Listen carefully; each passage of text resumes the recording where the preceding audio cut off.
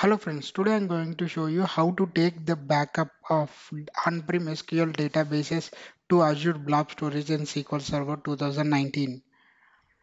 Okay, so first I will jump to the uh, storage account. In the storage account, I have created one container with backup files. The name can be with any name. Just go there and container with I have created containers with this permission. Okay, and you can also go this container properties. Okay, you can also see this access policy are not required. So this is what exactly it means. Okay, now this is the storage account. So now you need to create the credentials. We can do this through GUI and SQL Server command. So generally I prefer to create this using T-SQL. I will show the how we need to do this in using GUI in other video. Okay, right now this is the command. Okay, so create credential. This is a credential key. Name can be anything. You are creating that key. Okay, you can give any name. This has to be your storage account name. Okay, and the secret. Where did I get this secret means here. Go to access keys. So here, if you show here, it will get copy. Here we have two keys. So right now I took this okay key and you have to paste it here. Okay, in this between you have to paste it. So now I am going to create it.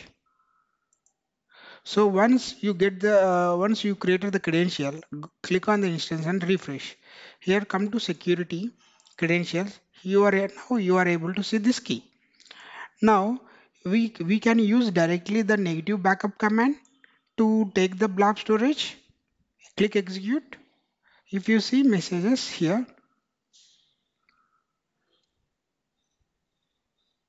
see it got completed successfully. I will show you. Go to portal here, container backup files. See Harsha .backup file got generated. Now, so I already deployed Hola maintenance script to. So I will ping the description. I mean, I will how we can do that. I have done in the separate video. I will ping that video in the description box or at the end of the video. So this is the database command. Okay. So I have deployed in the master. Select the script and I'm selecting the master. Okay. Now, so here I want to take only one user database. That's why I mention it is. If you want to take all the databases, you can mention user databases. Okay. So this is my blog file. So just go to container, just click on containers, right click, select container properties. Here you can copy that container name. Okay. This is the credential key. What kind of backup that is full, either you want to compress or not. Why?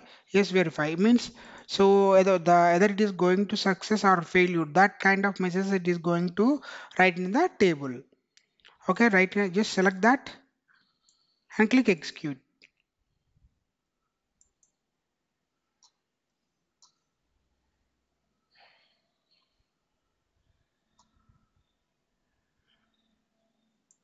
Yeah, it's got completed. See, if you see here, restore verify only is got successful. Okay, complete outcome succeed. Okay, now go to this containers. Just refresh it. Click on backup files. So this is my system name dollar instance name. It will create the folder Harsha folder on full. So this is the backup. Okay. So this is how we need to take the backup using Gola. Okay. So now what I will do here is let's experience what error we get if the someone will rotate the key, will change the key. Click on show. Here I am rotating the key one. Click yes. I have changed the access key. Okay. Now come back to this key and take that database something like F. Okay. Now click execute.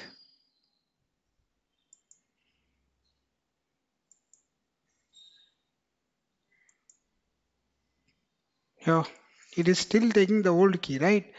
Okay. Now go and click refresh. Okay. Now take again the backup. Um,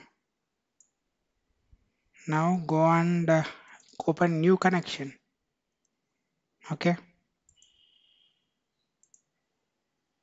See, uh, I got this error. It means whenever you get this error, it means your access key is what refresh. Okay. But if I do this here,